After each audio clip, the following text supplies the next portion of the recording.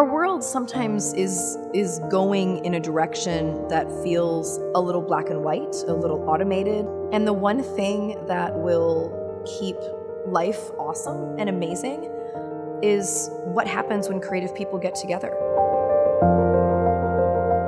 Icon Arts Academy is perfect for the student that wants to spend their day doing more of what they love, and not traditional high school with traditional passing periods and open hours and study halls, and then going to their craft or their art that they love, that they're so passionate about, in the evenings after a whole day of high school.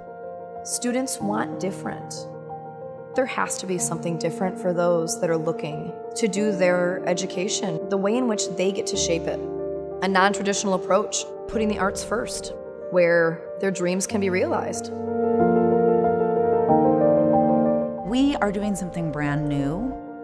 We don't have to worry about any old systems or ways of being.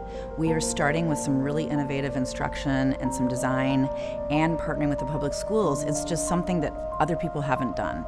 And that gives us a lot of advantages because we don't have to worry about a lot of the old ways. We can do ways that we know work for kids today.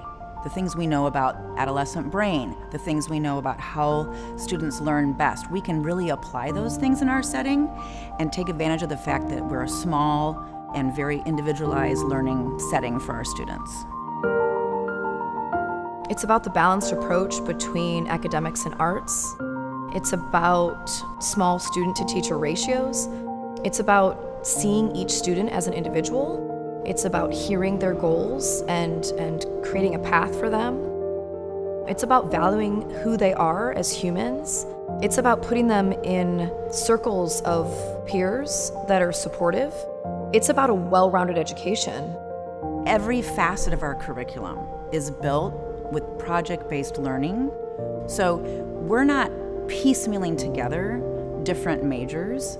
We actually are bringing our faculty together to design curriculum that's interdisciplinary, and that's really unique. I mean, we all just went through the pandemic, and the world looks different, and education should look different.